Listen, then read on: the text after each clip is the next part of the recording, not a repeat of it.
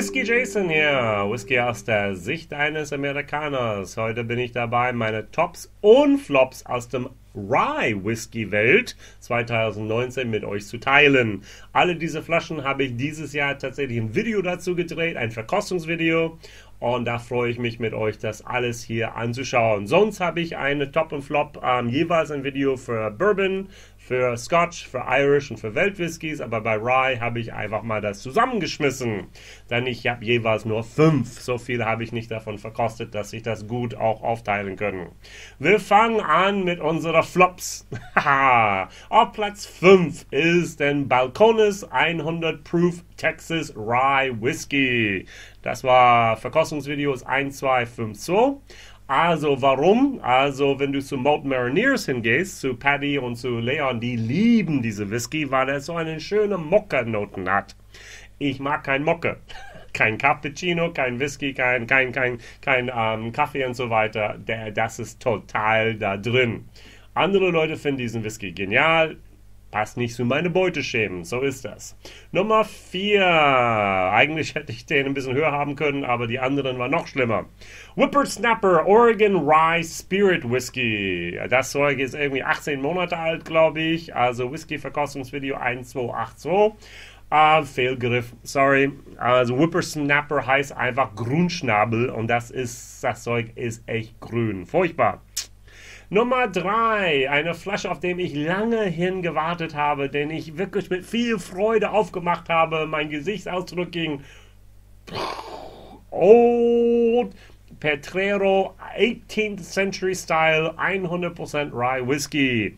Whisky-Verkostungsvideos 1196. Ihr braucht einfach nur eine Nummer einzutippen. Auch unten in der Beschreibung habe ich eine Verlinkung zu dem jeweiligen Video dahingestellt. Wahnsinnig schlecht. Also es gibt andere Leute, die es mögen, aber bei mir, also ich mag gerne Ryes, aber wow, war der anders und wo war der absolut nicht meine Beuteschemen. Okay. Nummer 2, auch ein Fehlgriff natürlich. Black Maple Hill Premium Small Batch Oregon Rye. Nummer 1036. Nun, Black Maple hat 2 verschiedene Produktreihen. Es gibt die alten Black Maples, die für Tausende von Euro weggehen, weil da ist richtig, richtig alte, gute Rye Whisky drin.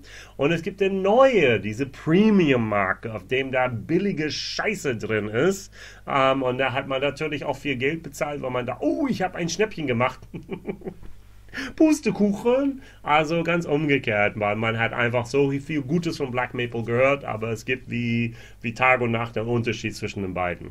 Und der schlimmste Rye Whisky, den ich dieses Jahr 2019, also oder letztes Jahr hier für uns, aber KO Distillery, Bare Knuckles American Rye Whisky. Alles, was ich vom KO Distillery hatte, war unterirdisch schlecht. Also das war Januar, glaube ich. Das 2., 3. war das. Whisky-Video Nummer 983.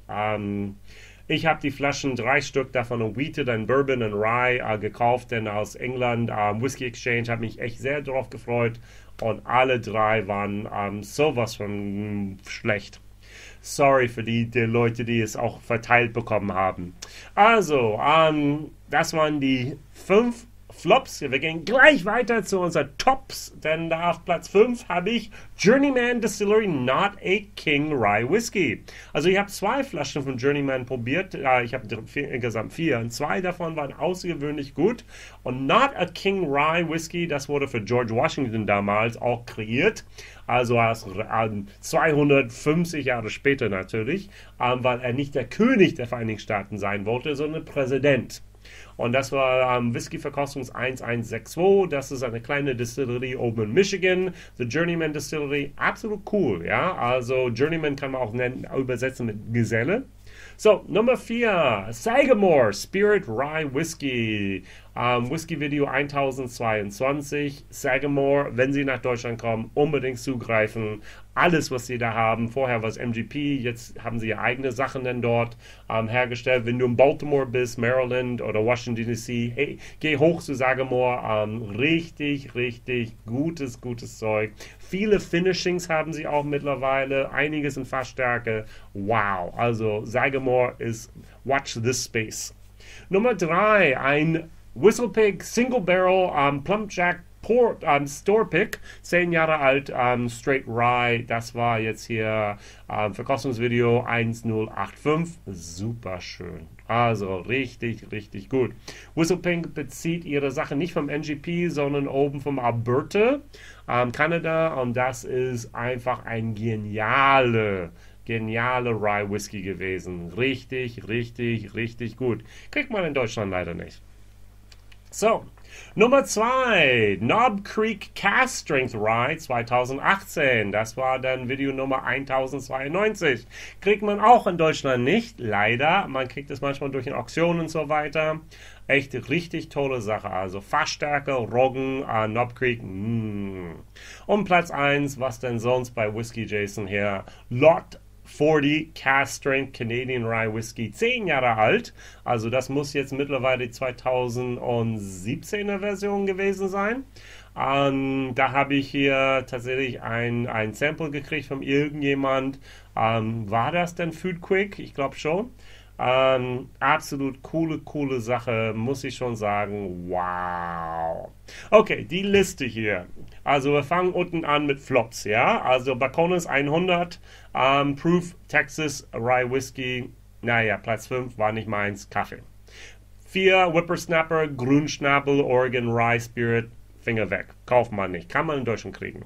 Nummer 3, Old Potrero. 18th Century, 100% Rye Whisky. Auch da habe ich noch Sample da, wenn man was haben möchte. Ich fand es grässlich. Schau mein Video an, dann wirst du wissen, wieso. Nummer 2, Black Maple Hill Premium Small Batch Oregon Rye. Zum Glück nur ein Sample davon gehabt. Und das alles Schlimmste war dann KO Distillery aus Virginia, Manassas. Bare Knuckles, diese Typi mit einem Boxerhandschuhe war auf der Flasche dann da, oder kein Handschuhe. American Rye Whisky.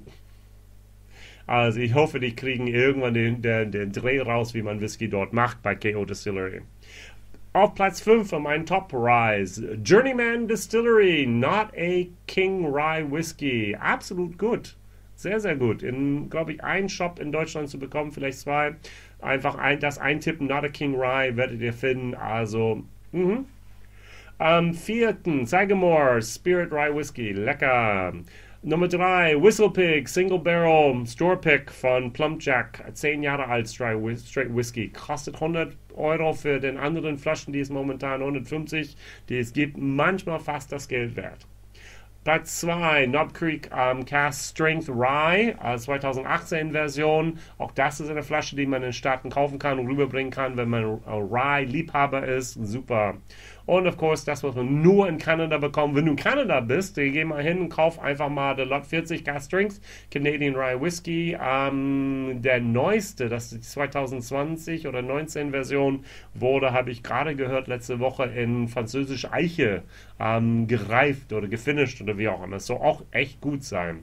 Jo, also das war mein 1000. Videos, war das ganz bewusst, denn ich mag gerne Lot 40. Meine Frage des Tages ist, was waren deine Flops und Tops bei Rye Whiskys in 2019 oder jemals?